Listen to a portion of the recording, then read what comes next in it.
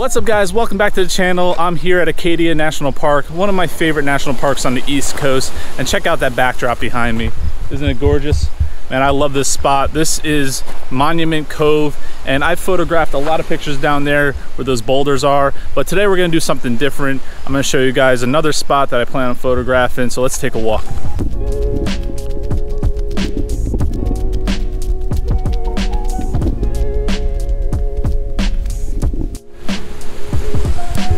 So here's the composition for tonight of Monument Cove with a nice south face and Milky Way. I just checked photo pills and everything seems to line up. I do have the moon coming out as well, but it should be setting somewhere to the right over there behind those trees, right when the Milky Way is in the perfect alignment. So I'm not too worried about that. And worst case scenario, I have tons of tracked Milky Way shots from Acadia. So if I had to do a composite, that's also another option. For tomorrow night, I'm gonna go to Bass Harbor Lighthouse, and I wanna stay out a lot longer and have a nice southwest face to Milky Way with the lighthouse. And again, I think it's supposed to be clear that night as well. So I'm really lucking out tonight and tomorrow night with two clear skies in a row.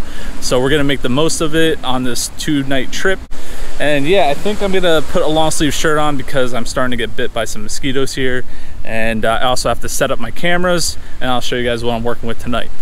All right, so I got the camera set up and I threw on this long sleeve shirt to help kind of protect me from the mosquitoes. I forgot to grab some bug spray, so I might have to run back and get that. But I also brought a portable fan, which will kind of help blow away the mosquitoes, because these ones right here are kind of slow and sluggish. So I feel like if I bring my portable fan right here, it's enough power to kind of keep them at bay. But moving on, we have my Nikon Z7 with the 14-24 2.8S lens. And this is the composition that I'm sticking with all night. So I have it set up, ready to go. Sunsets at 7:30, which is about 10 minutes. And it's gonna be a really nice sunset, I think, because I got these clouds right here, which will hopefully get nice and colorful. And right above it is a quarter moon, and that should all look really awesome in this shot.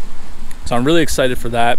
And then as the night progresses, hopefully these clouds clear out, and then we'll have our Milky Way ready to go. And I'll do a stacked group of shots that I'll blend back in with my foreground shots that I take during astronomical twilight. And then right here we have my Nikon D810 with the Sigma 15mm fisheye lens. It's an old lens, but it does a pretty decent job. I think down the road though, I might pick up the 14mm Sigma 1.8 just so I get it more light, and it'll be better for doing these night time lapses. But right now it works pretty good, and because it's a fisheye lens, I'm able to get a lot of the foreground as well as the sky. So hopefully that comes out pretty cool. I'm gonna wrap this up and I'll talk to you guys in the morning, because this is about to start lighting up pretty soon. So I want to get some shots in, and I need to run back to the car and get some bug spray. So I'll see you guys tomorrow.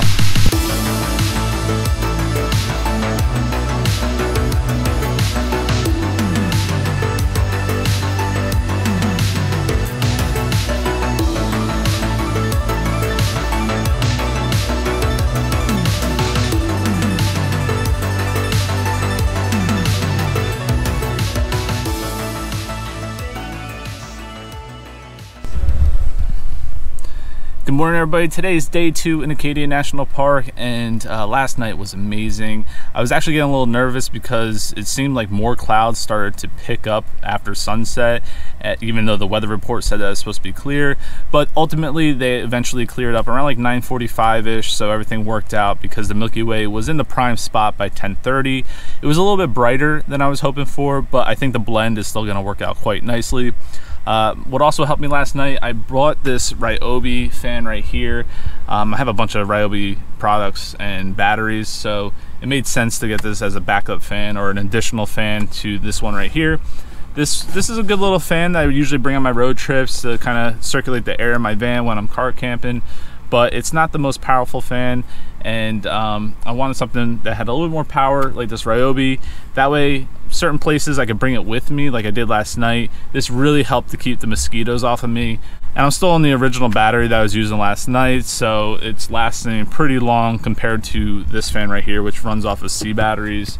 So I'm really excited to add this to my camping adventures because it's working out really well. So just a tip for you guys, if you can bring a fan with you, if you're not like backcountry camping, pick up something a little more powerful, and it really helps with the bugs and insects and keeps them off of you.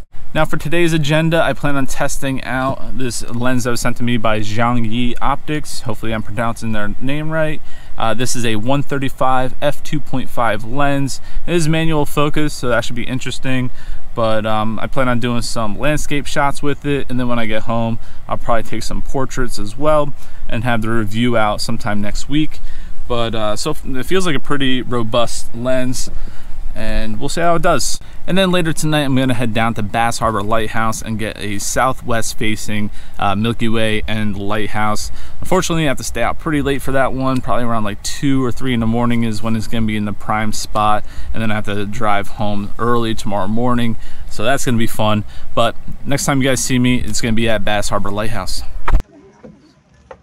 I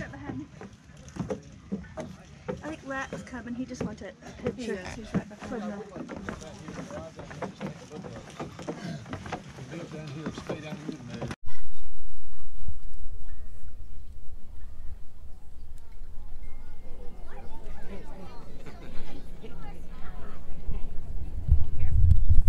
It is crazy right now.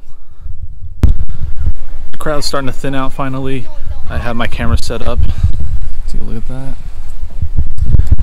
So I'm up a little bit higher than I normally go. Typically I shoot down there on those rocks, but since we're going for the Milky Way, I want to do a time lapse. So I'm shooting with the Z6 and my 14-24 at 14, and I'm able to capture a sliver of the lighthouse right here, and then the Milky Way is going to be over in this area, and the moon should be setting around 11 o'clock tonight. And then with my Z7, I have the 20mm lens on there. I'm just going to do a really short panorama, just a shot from this direction, and then a 15-degree increment shot in that direction, and that way I can get the Milky Way and the lighthouse in that short panorama. I'm leaving it in landscape mode, and it's just going to make life so much easier when I go to stitch and then blend it with the Milky Way, because I plan on doing a twilight panorama and then a Milky Way panorama and then blending those two, and I can show you guys with a tutorial how to do that.